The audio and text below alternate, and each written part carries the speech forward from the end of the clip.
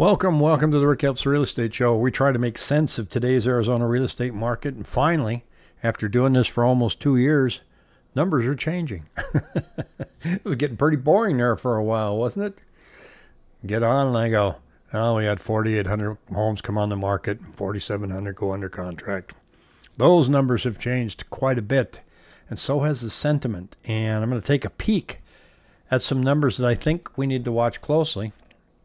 Doesn't mean we're crashing and you need to hurry, but it means things are slowing.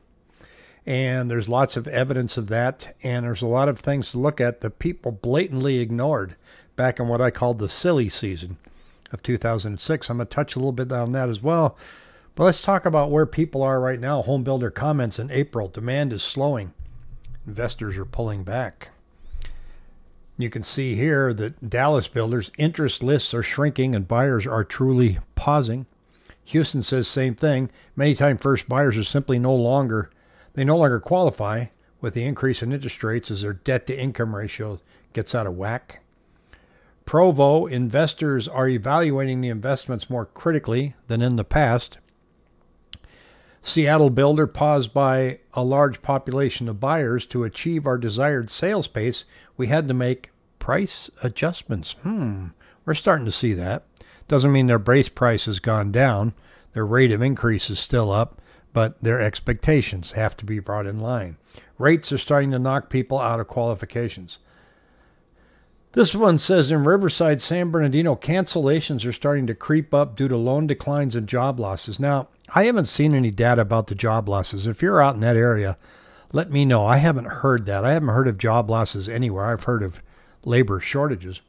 Waiting lists are certainly smaller. Saw an immediate change in buyer behavior when rates climbed over 5%. That seemed to be the magic number right there. And we're seeing it, and we're feeling it here in Arizona, but we're not, we're still seeing some bidding wars going on, and because there's just no inventory. There's no homes for sale. So, just past 7 days, we had 4,893 homes come on the market, which is a huge number in comparison to where we have been. But we still put over almost 3,600 of them under contract. So, that's a little more than half, isn't it? About 75%.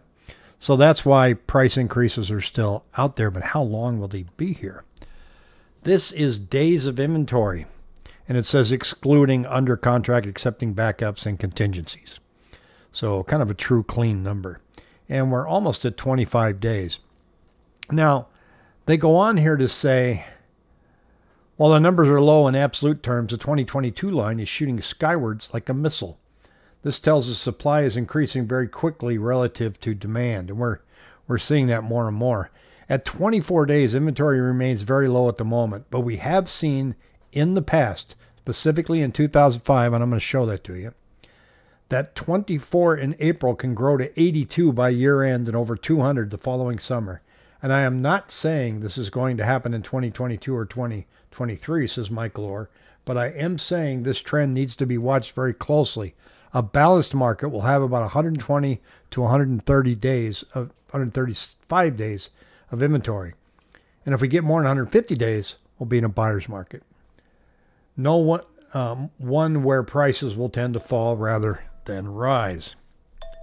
My advice is to keep watching days of inventory like a hawk and react appropriately. Primarily, he's advising speculators. In 2006, and I'll show you some numbers here and tell you what happened back then and why people weren't paying attention. But he referenced 2005 here, so let's go there. We're down here at 25, and you can see that this green line here is 2005, and we look like we're right on path to do what happened in 2005. And by November, we had 80 days of supply. If no other homes come on the market at the current rate of home purchases, it'll take 80 days to get rid of all those houses. That's what that means. But then in 2006, look at this, it went crazy. Now, 2006, let's take a look at here in July. Had 189 days supply on the market. What do prices do when you have 189 days of supply? Well, let's go back and see what he said here earlier in the comments. And he goes, a balanced market is anything between 120 to 135, 150 days will be a buyer's market. Really? Then tell me why in July of 2006, with our supplies being 189 days of supply, that prices were still going up. Now you understand the problem with the market, and here's what it was.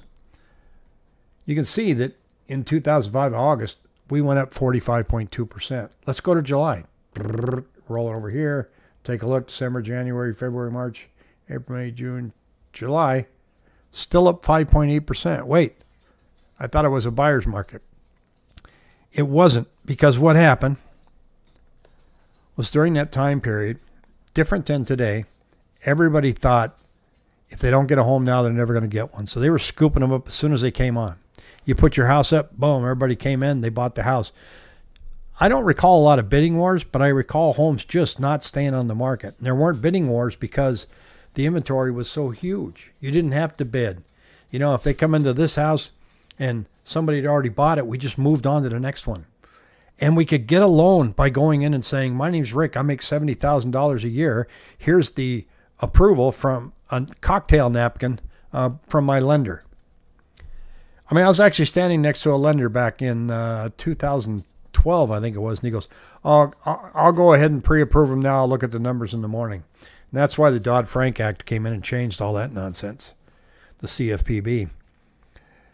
So back then, it was really easy to get a loan, and the loans were cheap. They were interest only or only 1%. And don't worry, if they reset in 2 years, who cares? I'm going to have so much equity, I can get rid of that house. I mean, my neighbor, she bought that house last month. She's already got $45,000 in equity. Imagine where I'm going to be in a year. Those were real conversations in 2006. People got burned badly, and people remember it. That's why now everybody goes, crash is coming. Here we go again. Well, maybe, maybe not. And if we take a look at this and take a look at the, I got to go back where I was. Right now, we're at 23.9% year over year. We were rocking in May of 39.2% year over year appreciation, and it's coming down. But maybe, perhaps, it'll come down and just muddle down where it was. You know, going up 1.1% or 2% a month, not a bad thing. It's not a crash. Even if we go down 1 or 2%, what's the second dip right here? Well, we crashed. Lehman Brothers collapsed right about here. Everything just went crazy. All the banks went out of business. Countrywide, remember them? Nobody knew where the loans went. We had some activity that spit up a little bit there, but then here came the wave of foreclosures. So between here and here, the banks had to find out who owned the loans. Then they started dumping them. Here, investors jumped in, picked them up over there. So what's the point that I'm making? The point is, in 2006, nobody paid attention to the numbers. And everybody that looked at the numbers was shouting from the rooftop, telling people to be careful. But people were saying, but my neighbor, but my friend, but my dad. And they weren't paying attention to the actual dynamics of simple supply and demand. There was plenty of supply out there. And there were more people, there were people buying houses. Or let me put it this way, there were more homes being built than were moving here.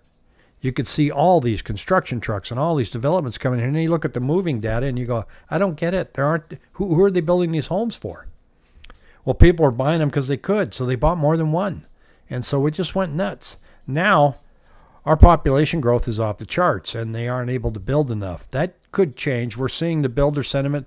Things are slowing down. I also see people waiting in the sidelines saying, well, I'm going to wait, and as soon as I see an opportunity, I'm going to get in.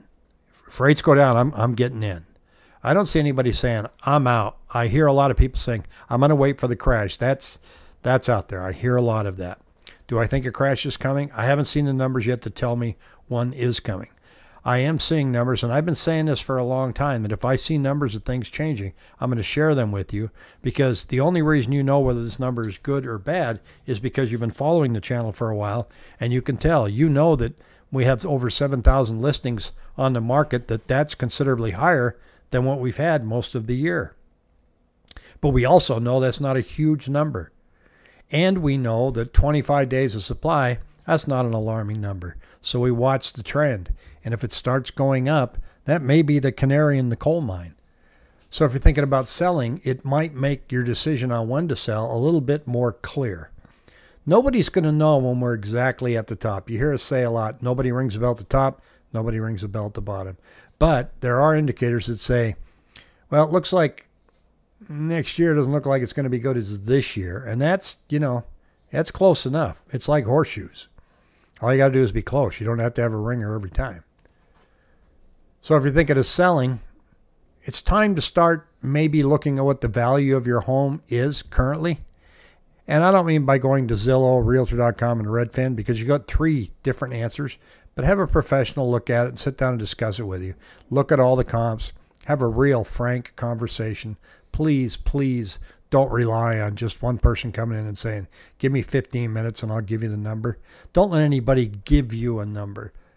Have an agent come in and explain how they arrived at that number so that you can feel good about it, because the asking price is ultimately your decision. You're the one that's going to determine the price. You just need the data. You need access to the data that you can't get. You can't get access like I can get. And anybody that's in the MLS, we can look at all kinds of stuff. And we pay for data. So we get to look and see where the market is headed. But mostly we just look behind us like no more than 3 months. Go, well, here's how pricing shook out in your neighborhood, in this house style, square foot, and in this condition. And this is the range of which your house sits. So where would you like to be in here, Mr. and Mrs. Jones? Do you want to be at the very high end of that range and see what happens? And be careful, because time on market can hurt your sale. Or do you want to be somewhere in the middle? And then where you end up in that range depends on if prices are starting to come up, but they're starting to slow. If prices are starting to level off, you don't want to be on the far end of the pricing. You want to be at market or slightly below market in order to find a buyer.